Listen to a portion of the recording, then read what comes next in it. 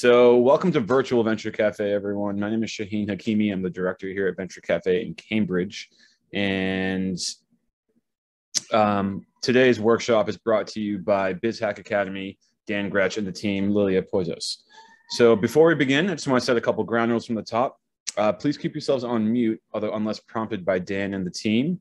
And if you have any questions at all, feel free to drop them into the chat. We will be using that, and I'll be the background producer to make sure we queue them up in real time or at the end for Q&A. So I can talk about Dan Gretsch, but why do you need secondhand information? Let's hand the mic over to Dan himself and get a little bit of background on him and why he loves doing what he's doing right now. So Dan, on to you. Perfect, thank you. And it's really great to be here. Shaheen, thank you so much for this amazing community service that you're providing, kind of bringing together, thought leaders and subject matter experts to help entrepreneurs and business owners everywhere, and in particularly in the Boston and Cambridge area. Really glad to be here today, great crowd. Thank you guys for coming and spending your Thursday afternoon with me. Before we get started, I want to invite you guys all to share in the chat your LinkedIn profile, a quick description of who you are and what you do in the world. Part of the goal of Venture Cafe and certainly of BizHack is to create community. And so we would love to kind of build a little community today in this next hour on this webinar. We'll give you some great information. The other thing is I wanted to introduce my colleague, Lilia. Lilia is going to be reaching out to you guys via the chat in case you were interested in scheduling a chat with me. I've set aside some time to do some follow-ups. Digital marketing is a vast and complex and sometimes overwhelming field. And, my mission, as you'll hear soon, is to help business owners tackle and master digital marketing to grow their business and grow their careers. And so if you're interested in learning more, in having a conversation and seeing if there's ways in which we can help, please schedule a 15-minute chat with me, and I'll tell you how we help entrepreneurs like you, and I'll also point you in a different direction if we're not a good fit. We are part of Venture Cafe Miami and CIC Miami, which is where we got our start back in 2017. Started my business there, and so it's in many ways it's part of our growth. Is now expanding and offering these services outside of our hometown of Miami, where we're based, and having this become sort of part of what we do. So it's really an honor and very exciting to me to be able to be here today and to be able to be presenting to you guys. So today's topic is free tools to find your ideal customer online. And this is an interactive presentation. I'm going to encourage you guys to use the chat liberally in response to some of the prompts, and so let's go. So you guys should all have done introductions, putting your name and a brief description of the product or service you sell. I am Dan Gretsch. I think of myself as a business storyteller. I actually had a 20-year journalism career, which included a stint in Boston at the Boston Globe in 1998. After my journalism career at NPR, the Washington Post, and Miami Herald, WLRN, the local NPR station here in Miami, ended, I moved into business storytelling as a marketer for a billion-dollar company and 2 software startups. I'm a graduate of Princeton University, so any of you Ivy Leaguers, Harvard folks, boo. And then got a master's degree down here at FIU as a Fulbright scholar, and I'm a graduate of the Goldman Sachs 10,000 Small Business Program. A little bit more about me is, I grew up to a family of school teachers and coaches. And on my dad's side, soccer coaches, on my mom's side, school teachers. And my mom was an art teacher in inner city Philadelphia for 35 years. And her career and her life was really dedicated to helping underprivileged folks, the underdogs, if you will, get a good education, get exposed to art, be given a supportive community so they can thrive. And When I was a journalist, I covered, poor folk and immigrants. And now as a business owner, I serve small businesses, the underdogs of the economy. And so it's really part of my family tradition and my family heritage to serve you guys, to serve small businesses and entrepreneurs so you can thrive. And that's really the mission for me and for BIZHACK Academy. And we've been recognized with lots of awards and partnered with some of the largest colleges and universities. But the most important work we do is with minority and women-owned businesses. It's one of our specialties. About 70% of our participants are women and 87% are people of color. And we've given out more than $200,000 in scholarships to folks like that. Here's an example of some of the folks that we've worked with. We're really all about lead generation, helping you find and close your customers online. And we do that by helping reduce the cost of finding those leads and increasing the likelihood that they're going to actually do business with you. And we do that for B2B and B2C companies. And more than anything else, we're about building your confidence as an entrepreneur and business owner that you do understand how to market, how to find your ideal customer online, which is really the goal for today. And this kind of knowledge can be incredibly profitable. If you get better at finding your ideal customer and targeting them, you will make more money. And so this investment that you guys are making of your time, folks who invest in our program, it does pay off. So today we're going to really talk about the 6 pillars of the digital campaigns, which is our proven process for lead generation online. And we're going to specifically focus and dive deep on pillar 2, which is target audience.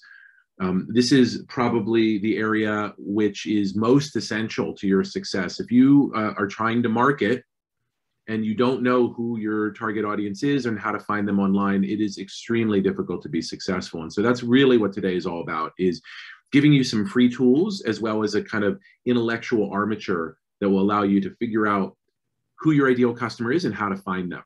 Because if you can do that, that's half the battle.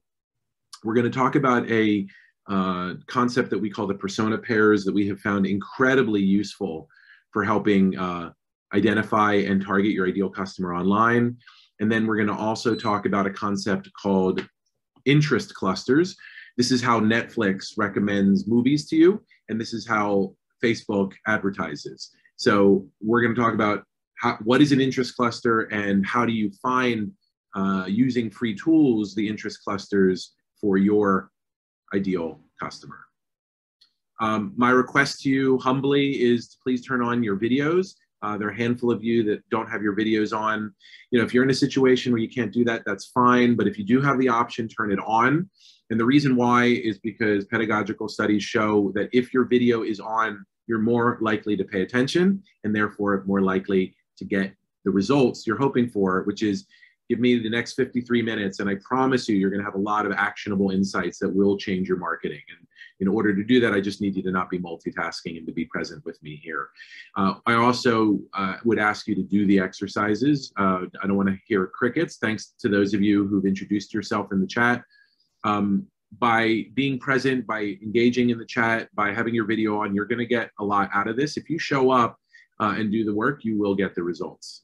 And that's what we promise to you. So before we talk about target audiences, I want to give you the context in which audience fits into the overall digital marketing strategy that you should be implementing. So on the right, Gartner, the top digital marketing think tank in the world, has mapped out all the different aspects of digital marketing. And to me, this is an utterly overwhelming map. It looks like the T, and there's no center, and you don't know where to start, and you don't know where it ends.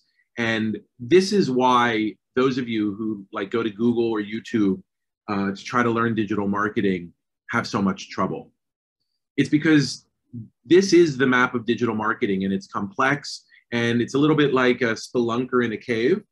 You have a flashlight and you're shining the flashlight in one corner or another, but you have no idea what the dimensions of the cave are. You have no idea how many nooks and crannies. Is it a small cave? Is it a large cave? What you need is someone to flip the lights on for you. And that's really what we're going to try to do with the lead building system, and specifically with talking about target audiences, is we want to give you a framework that you can use to think about who you're going to hire, how to measure success, what metrics to track, and ultimately, like, where to even get started in this morass, in this complex world. And this is particularly important for entrepreneurs and small business owners and startups because you're limited in time, money, and expertise.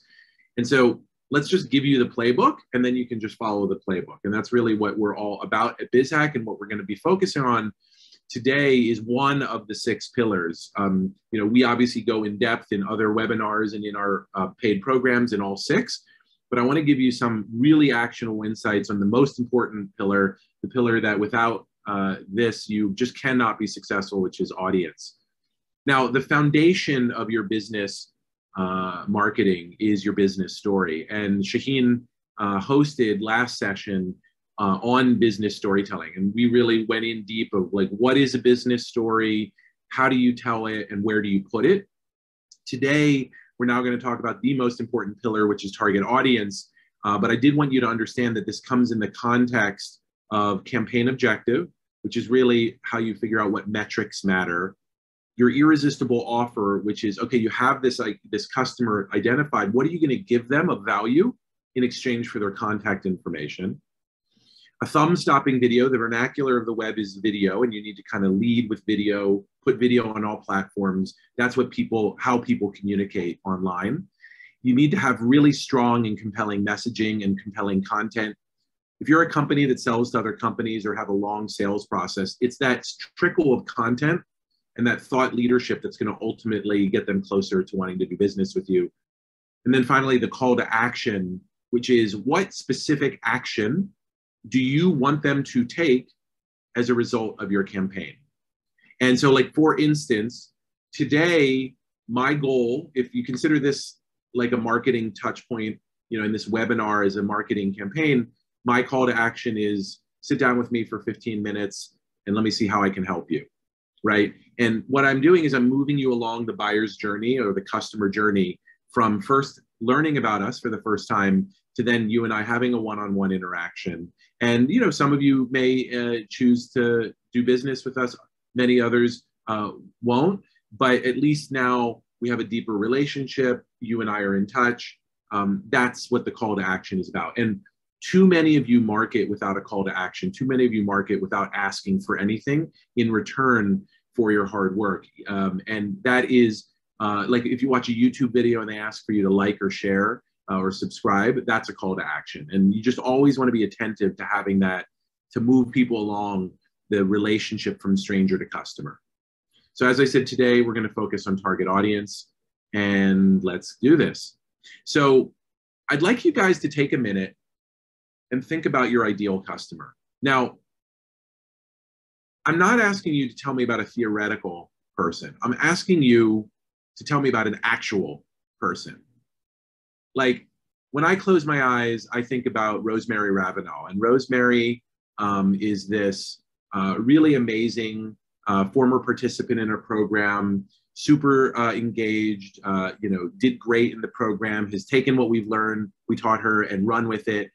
And now, actually, just today, right before this call, I invited her to become a certified instructor for us. So for me, my ideal customer is Rosemary, somebody who shows up and does the work and then runs with it after the program ends and then continues to contribute to the community and give back in all sorts of ways. She sent us lots of clients.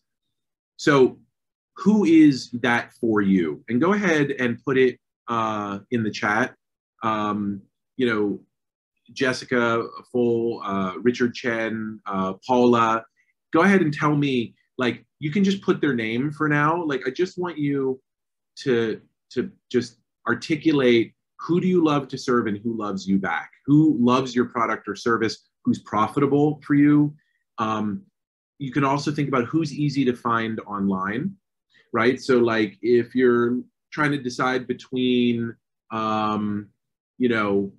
people who have bad breath or people who are interested in Invisalign teeth straightening services, it's going to be really hard for you to find perhaps people who have bad breath and aren't doing anything about it, because those folks are not findable online. It's only the actions that they take and the behaviors they exhibit that make them easy to find online. So we'll talk more about that, but there is a case, as we'll talk about, of folks who are your ideal customer, but they're not findable. And if they're not findable, ultimately, they're not very useful to you. So there's kind of an art and a science to audience targeting digitally. The art is, and this is where coaching and working with experts helps, figuring out, yes, that's someone you can find online, and here's how. And I'm going to give you some of the free tools that us experts use to answer that question today. So Ian talked about Bob, a 24-year-old, I love it, who's interested in creating leading edge video content. Marcy talked about STEM education consultants. Nil talked about someone who wants to pay taxes smartly.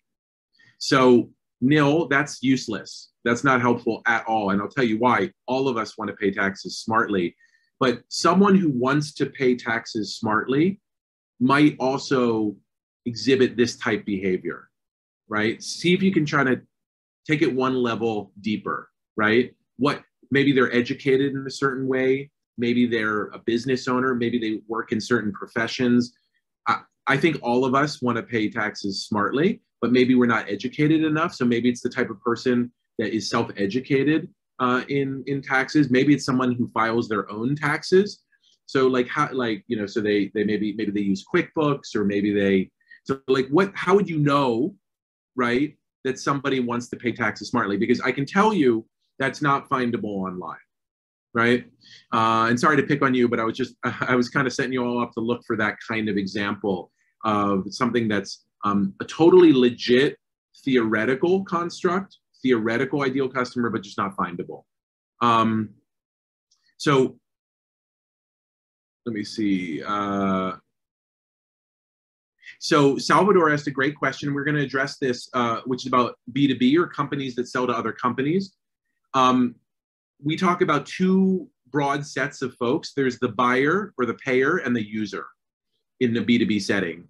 So for instance, there might be like a manager or director who's going to actually use your service, your consulting service, or your product, who's going to be the one you're interacting with and interfacing with day to day.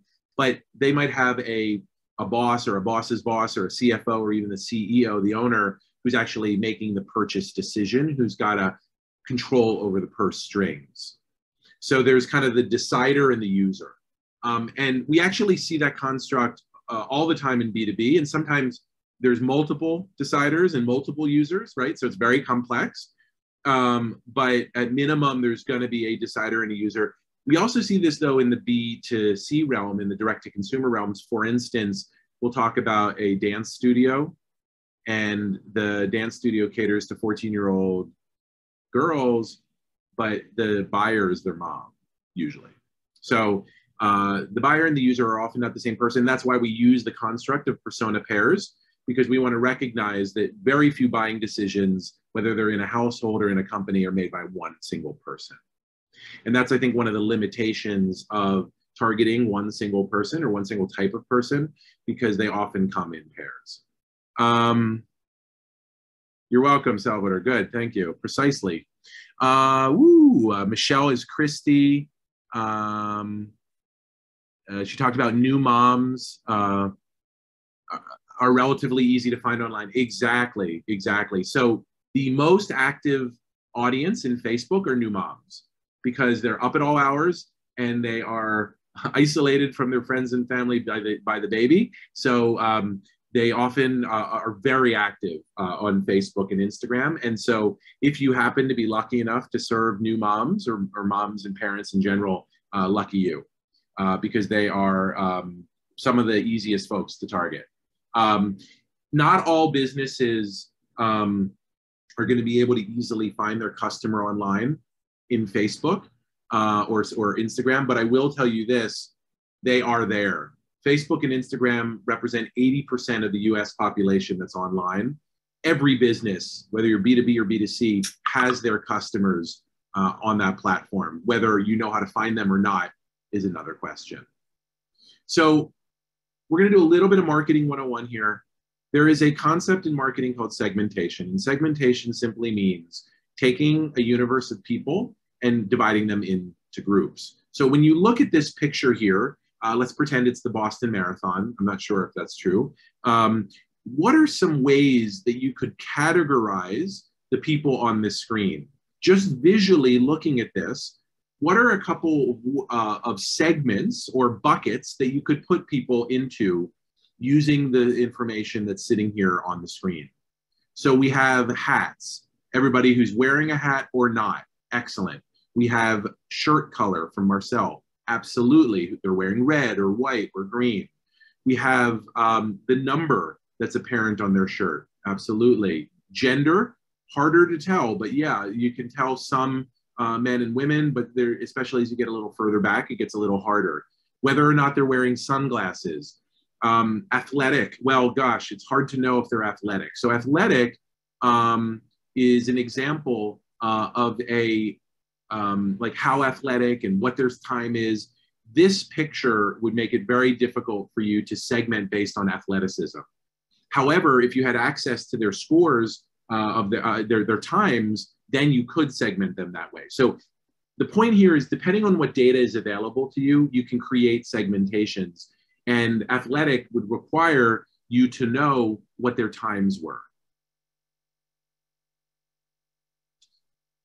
There are 4 ways in marketing, and specifically digital marketing, in which you can bucket or segment people.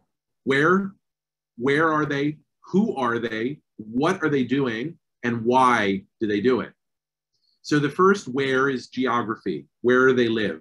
The next, or where are they traveling to? Like Facebook has a setting where you can target people who are visiting an area. Facebook knows your hometown, and they know if you're visiting or traveling somewhere. That's super helpful if you're a hospital, excuse me, a hotel or a restaurant, and you're attracting tourists. Who are they? That's ethnicity, gender, income. We call that demographics. What are they doing? And this could be, what behaviors do they exhibit in life, and what behaviors do they exhibit online? So an example of behavioral targeting, what are they doing? Could be, did they click this button? Did they visit this website? Did they engage with you on social media? All of those are targeting criteria. All of Google search is a form of behavioral targeting. The behavior that we're targeting is the keyword they typed into the search box. And then why? Why do they do what they do? Likes and interests. And that's really what Facebook is particularly strong at, is identifying the likes and interests and the clusters of likes and interests that characterize your ideal customer. And this is really the topic of today, is understanding how interest clusters work in online targeting and how to discover interest clusters, as well as some behavioral targeting around search by using some free tools.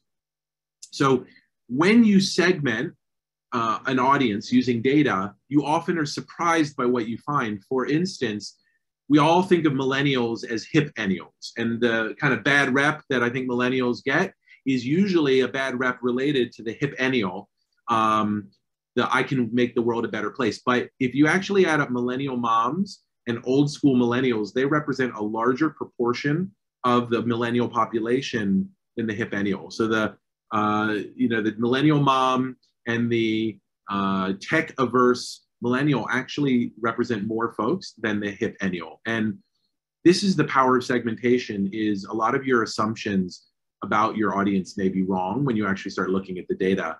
And oh, by the way, just because old school millennials only represent 10% of the population, they still might be a very profitable segment for you to target it for your business. So just because segment is small doesn't mean that they're not the segment you should target. It just means that there are fewer eyeballs to go after. And of course, the old school millennial is going to be a little harder to target online because they're not as active digitally. That's kind of part of the definition. So you might need to find more creative ways to reach them, or more traditional advertising approaches. So that gets us to targeting, which is, once you've kind of mapped the universe of options, then you want to figure out who is the specific group or segment that you want to target with your campaign. And the way you figure out who you want to target is, are they definable? In other words, can you really, with clarity, describe them? Are they findable? This goes to like, do they congregate in known places online, or can you find them online? You know, if they're millennial moms, that's dead easy to find them online. If they're another segment like old school millennials, you might need to go to a bar to find them. Profitable. In other words, if you are able to get them and get them to do business with you, I hope you have good margins. Otherwise, what the heck's the point? Have growth potential, which is, you know, ideally these aren't a narrow, limited niche that you could get really good at marketing to, but then you kind of run into a brick wall that you run out of them. And then finally, and this is sort of business owner prerogative, which is, what the heck's the point of running campaigns against audiences that you don't enjoy serving? That's why I wanted you to start by imagining your ideal customer, because ultimately we get a lot of choices. You know, we work hard as business owners, and it's a lot of heavy labor for little pay, especially when you're starting out. You might as well serve the customers you love and that love you back. And one of the great liberating moments for business owners is when they fire their first customer. When they say to someone, look, you're awesome, just you're not for me. And let me point you in another direction. I see Paula smiling.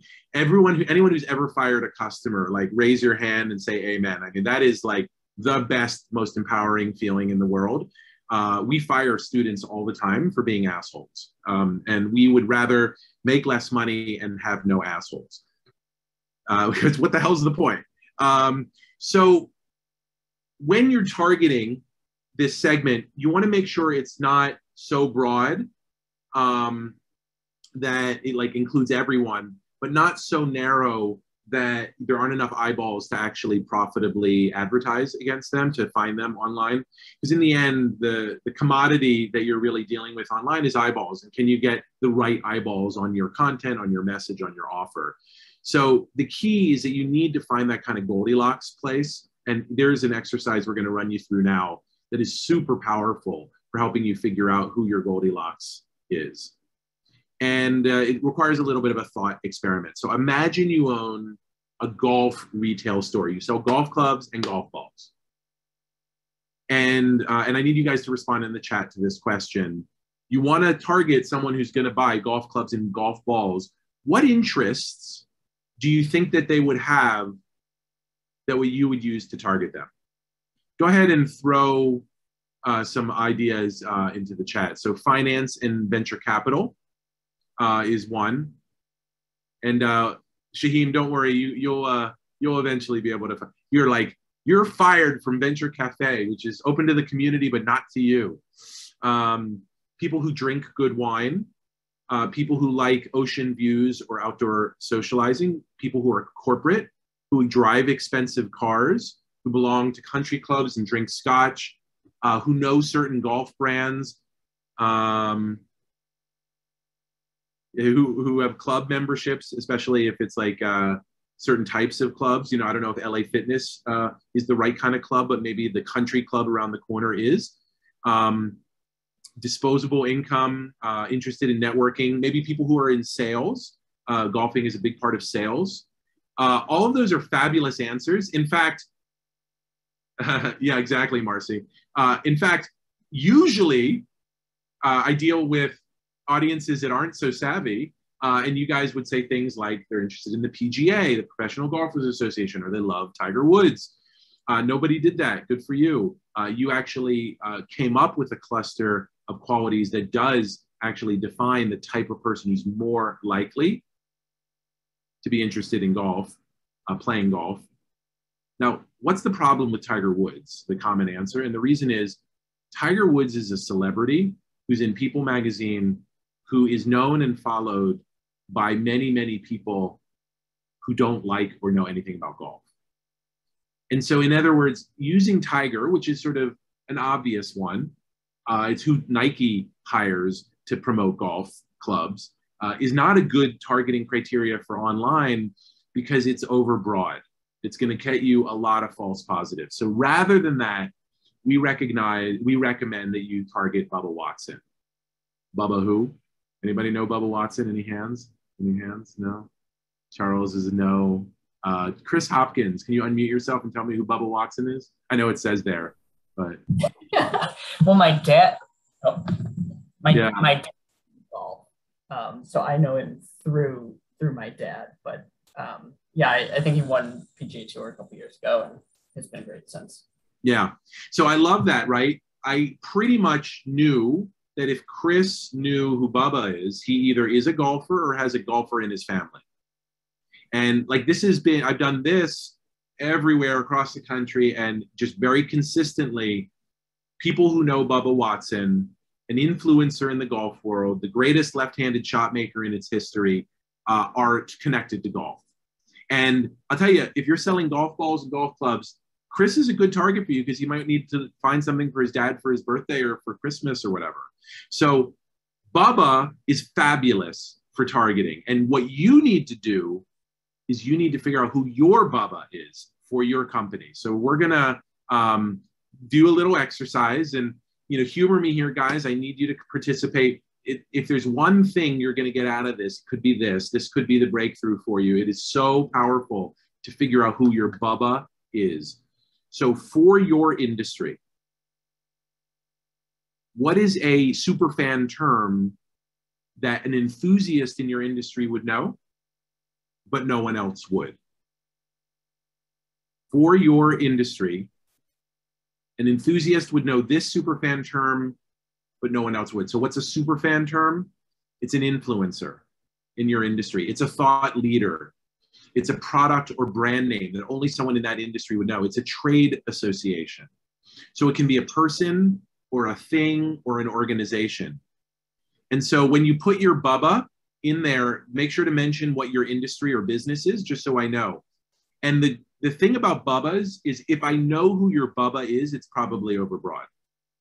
Because unless I'm an expert in your industry, I should not know what brand you're talking about, who this influencer is.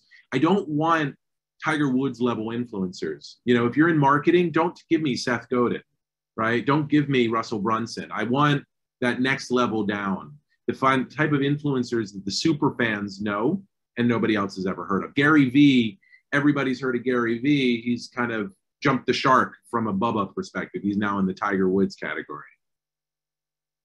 So the balanced scorecard for strategic planning, nice.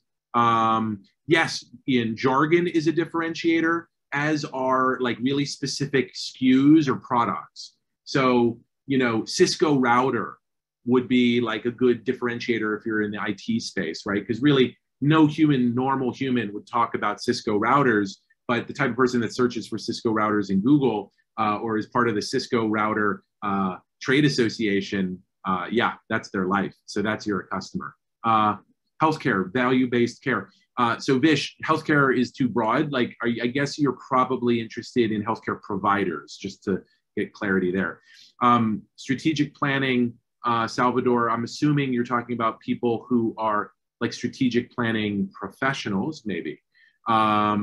Menopause, Davina McCall, nice. If I knew who Davina McCall was, that would be problematic, and I have no idea.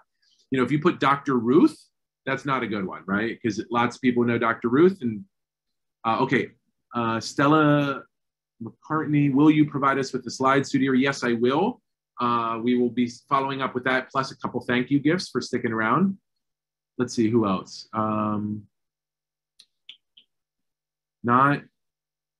Peter Thal, clinical trials analysis, nice.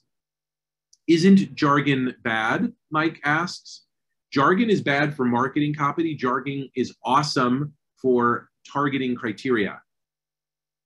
Jargon has a very specific purpose. I have a master's degree in creative writing. Jargon is used to create exclusivity. You're trying with your targeting to create exclusivity. You're using words that only people in the in-group will know. So yeah, jargon is your friend when it comes to market audience targeting. Jargon is your enemy when it comes to messaging, pillar 5. But today we're on pillar 2. Nice. Stella McCartney, sustainable clothing. Ali Abdal, learning activities and productivity. MC4 connectors, solar energy. I think you guys, you're very fast on the uptake in Boston. This is the overeducated crowd. I'm enjoying Paula presenting to you guys. I usually present in Miami and they're like, I don't get it. It's true. I grew up in Philly and went to school at Princeton, and I'm like, sometimes like, geez, man. But if I did it in Spanish, they would get it.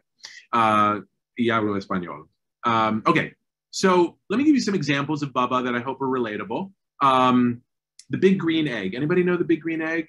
Ian, do you know the big green? No, you don't know it. Mike. Hey, well, hey, Mike. Nice to see you. Let's see. Arun. Anybody? Any grillers here? Hi, Sydney. Nice to see you back. Nobody knows the big green egg. The big green egg is a $1,000 grill. We know the big green egg in Miami. I'll tell you that much. This definitely tells you where our priorities are. So the big green egg is the sort of thing that a grill aficionado would know about, follow, track, monitor, salivate over, buy. And that same guy is also the perfect customer for a pest control service, specifically mosquito control, outdoor pest control service. Mosquito Joe, which is what they offer, targets families with homes with 100K in income.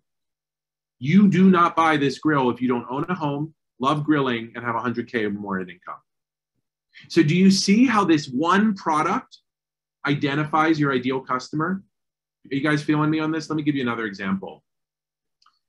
I target public relations professionals for my training, right? Because if you're in PR, you're probably not that savvy about digital marketing, but you could upsell your customers on digital marketing services if only you knew a little more. And you can use those same techniques to find your ideal customer online and to grow your business. So PR agency owners are awesome customers for BizHack. How do we find them? By targeting Public Relations Society of America and the thought leader that probably none of you have heard of, called Michael Smart. Paula, have you heard of Michael Smart? Yes, no? Yeah, exactly, good. If you've heard of him, I'm doing something wrong. Michael Smart is a big deal for these public relations folks and nobody else. So are you guys starting to feel what I mean by an interest, like an interest? This is what interest means in the context of digital marketing. And interest targeting is 100% the way to unlock Facebook and Instagram advertising and social media advertising, and to an extent, through the use of keywords, Google advertising as well. It's really the key to unlocking, building personas and finding them online. So let me see, has anyone done it yet? David Beckham. All right, guys, so tell me who your Bubba is. I mean, if you, oh, we already done that, sorry. Okay, now, I got distracted by by Mike's question, but also narrow. Yeah, narrow is critical, or you're, as Ian said, trying to boil the ocean. So, and oh, by the way, like super narrow, super niche, because you can use an ad to target a really niche audience, as long as they're sizable enough. And then you can use another ad to target a different niche that's also good. So every company has audiences and niches that they can use. And the better you get at identifying and targeting those, the more successful you'll be. So let's talk about what an interest cluster is. Sometimes one Bubba isn't enough. One interest, the green egg, maybe there aren't enough people who are interested in the big green egg to actually create that Goldilocks audience you're looking for. So what you then need is a cluster of interests. And this is a concept that Netflix essentially invented and pioneered, and that all of us, I think, can relate to. Back in the old days, television was divided into key demos or demographics, right? So that's the who targeting. And Netflix changed to a kind of behavioral and interest-based targeting that has allowed them to crush the competition. So they're no longer simply looking at demographics, age, gender. They're now looking at what they call interest clusters. And what they found algorithmically with billions of data points is that there are interest clusters around batches of movies that if you like one, you're very likely to like another. But what's really crazy is they found 2,000 of these, and many of them have no name or no discernible similarity, but they are a cluster. So you can see this is an actual Netflix. Some of them they just call cluster 5. Others they'll call comedy and drag, or Broadway musical.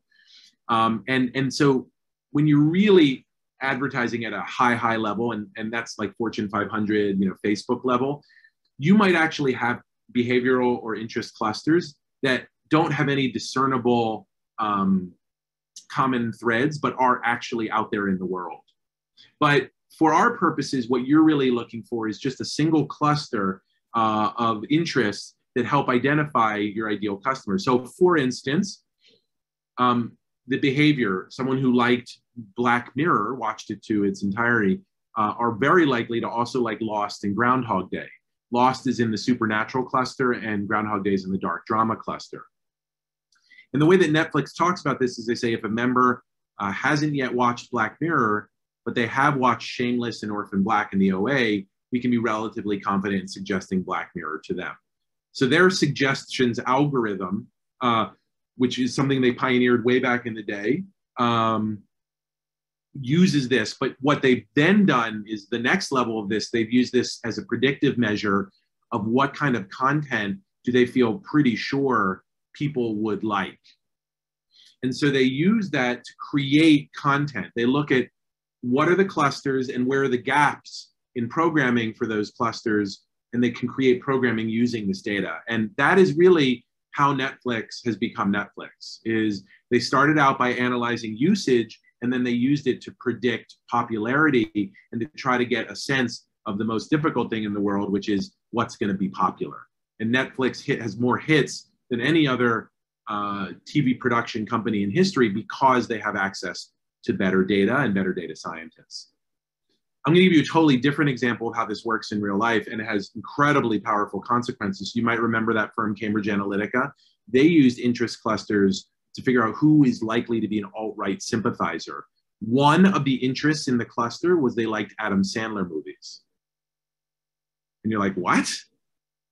Well, look, people on the alt-right have like funny movies too, but they don't like all funny movies. They like all funny movies that involve a man and a woman, and they fall in love, and they fall out of love, and they fall back in love. That's the kind of movie they like. And those are the kinds of movies that white guy Adam Sandler makes, or at least made. They don't like all the like minority humor movies. That's not so fun for them. So that is a powerful insight that is really not obvious or intuitive. Something that's a little closer is the single strongest predictor in these interest clusters of alt-right sympathizing is corporal punishment for children or spanking. If you're in favor of spanking, you're extremely likely to be amenable to alt-right messaging and to Trump as a candidate. They figured that out, they got him elected. That's how powerful this can be. And it's all talked about in that book, Mind F, by Christopher Wiley. One other quick thing I'll mention is there is no single interest that really was a perfect predictor. It's that cluster of interests. Like if they like spanking and Adam Sandler movies and, then they can be like 98% sure that this is someone who's going to vote for Trump if they give them the right message. So there's a really cool tool in Facebook, and just because of the short time, we won't get a chance to demo it, that allows you to get a little bit of data about these insights. It used to be a little bit more robust, but with the Apple iOS changes, Facebook has kind of scaled it back a little bit, but it's still a great teaching tool, and it's still a free tool that you guys can use. And it's inside of Facebook Business Manager. To get there, and you'll have access to these slides, you go to business.facebook.com/insights. And if you click on /people, you'll actually be able to use audience insights, which is what this is called, to discover the size of the audience, the gender, the age, and the interest of the audience. So like, for instance, the US population that's on Facebook is 250 million. And you can see of those Facebook users, this is their gender breakdown and their age breakdown. More women than men, almost 60-40. Now, let's do another thought experiment. You're running a pet shop now. It's called Eileen's Pet Shop. She's one of our lead instructors, and she has two ideal customers, two people who she loves to serve and love her right back, and they're Chihuahua owners and Rottweiler owners. And let's just say, for argument's sake, these Chihuahua owners and Rottweiler owners buy the same products. They buy the same pet food, right? And maybe that's not right. Maybe there's big dog and little dog pet food. But just for the sake of argument, give me this one. They buy the same pet food. In other words, same shop, same product, two different audiences. Do we message them differently, right? Let's ask Facebook Audience Insights. So there are 3.6 million people who love Chihuahuas in Facebook Audience Insights. I know that because I just stuck Chihuahuas the interest, 18 to 65 plus in all genders. And what you can see is Chihuahua lovers tend to trend a little older, 45 and older, and 85% of them are women. Now let's look at Rottweilers. People who are fans of Rottweilers trend much younger, 44 and younger, and they're less likely to be women. Instead of 85% women, it's 65% women. So, and there's a few more Rottweiler owners than Chihuahua owners. Who knew? When you then scroll down and you look at the top pages that these folks like, Chihuahua owners love sun gazing. What's sun gazing? Sun gazing is an influencer. It's a, quote, public figure, positive vibes only. I love this. This totally gives you the sort of hippie vibe of these guys. One day I would like to turn on the news and hear there's peace on earth. All right. Remember, same shop, same dog food. Their other ideal customer, their favorite page is the tipsy bartender who gives you, like, I literally watched a video of him showing how to create a 5-gallon jug of mixed drinks. Like, it could not be further from positive vibes only, peace on earth is the news headline. So one store, two totally distinct customers. Chris, nod yes or no. Do we use the same messaging and offers to the Chihuahua versus the Rottweiler? No, even though it's the same dog food, right? Like, give this food to your dog to make your Chihuahua flourish versus give this food to your dog so you can drink in peace. Do you know what I mean? Like, to your Rottweiler so you can drink in peace. Totally different message, totally different targeting. That's the essence, guys, of digital marketing, is you need to find these ideal customers online and then give them very specific targeted messaging and offers that's going to appeal to them. So I won't have a chance to demo, but you will get this step-by-step guide in how to do it. But basically, the idea is you just stick your Bubba term into the interest and then just see what comes out. And you'll learn not only about their age, gender, demographics, but also what their favorite pages are. And you might find something useful, interesting, insightful in there. So next concept I want to introduce with the time we have is a really powerful concept called the persona pair. And I feel like we have already touched on this, so I'm going to move pretty fast. A persona is a caricature of your ideal customer. So now that you've named your ideal customer, you're going to list the qualities of that ideal customer. You're going to say Bob is 37 years old. He really likes this. He really likes that. And you're going to amalgamate sort of some of the different characteristics that your ideal customer has into a persona.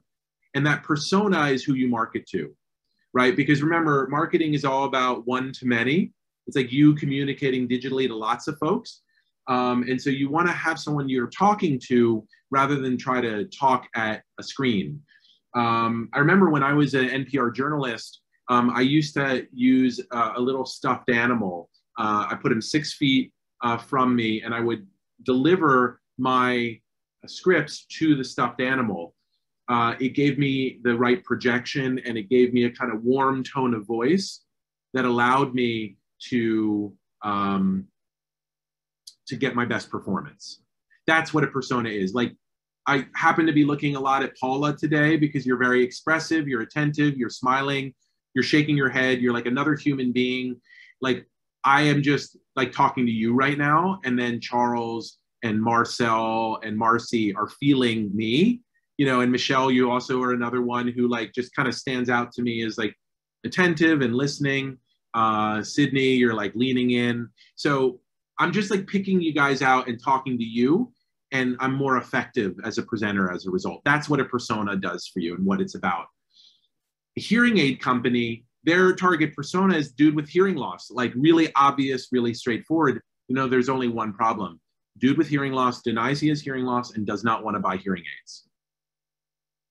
So who do you think actually buys the hearing aid? It's Jane, his wife.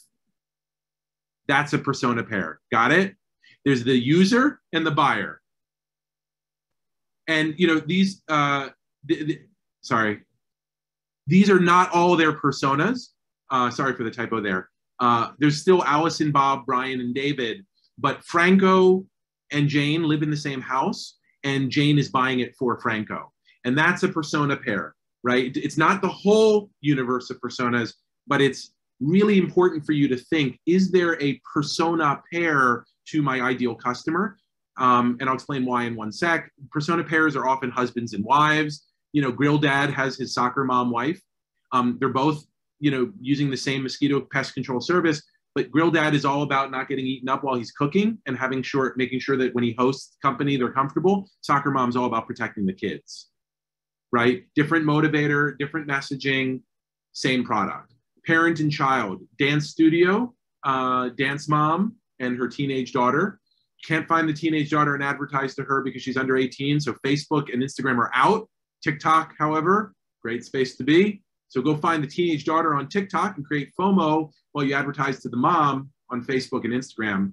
And then in the B2B context, different people inside of a company, you have the CFO, decider, purse strings, and then the user, the manager, director. Why build two personas? Number one, persona pairs often make the buying decision together. You know, wives famously buy for their husbands, but they ask them first, do you like this? The other is that if you cannot find persona one, or their persona one is just not responding to your ad campaign, your marketing campaign, then you have an option with persona two to get at them the same way.